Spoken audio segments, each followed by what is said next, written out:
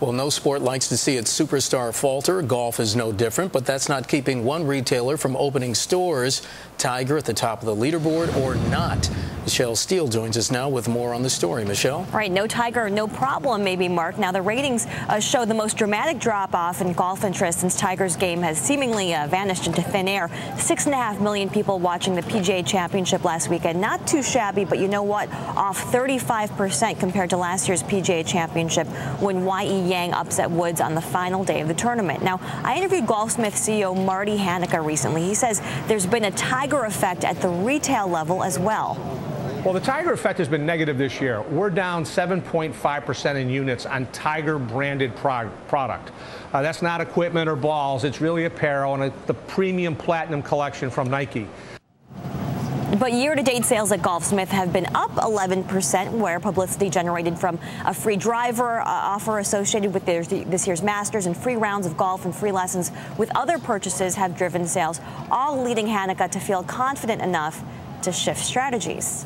We're moving cautiously from defense to offense. We've opened 4 stores the last 12 months, and we're opening another one in November. So we're opening new stores, and a lot of people are closing, and that's a phenomenon you're not seeing in our space right now. Now, Mark, Golfsmith told me that they plan to offer 14 stores over the next 2 years, bringing the total number of stores to 90. Remember, Dick's Sporting Goods said just yesterday they plan on closing 12 of their 91 Golf Galaxy stores, Mark. Michele, perhaps no other sport in recent memories had a boom period so closely associated with a superstar. What makes Hanaka so confident? Yeah, big question. Well, the true growth periods for many sports have often involved just one athlete who transcends the game. You know, think about Michael Jordan in the 90s with basketball, or Tiger soon after.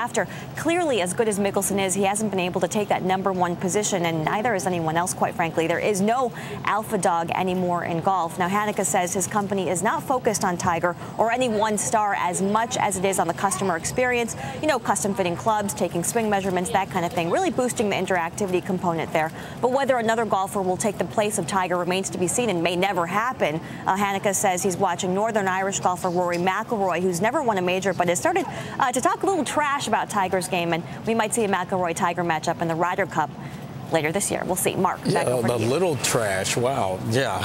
People aren't afraid. Yeah, of course. He's 21. Yeah. All right, Michele Steele, thanks so much.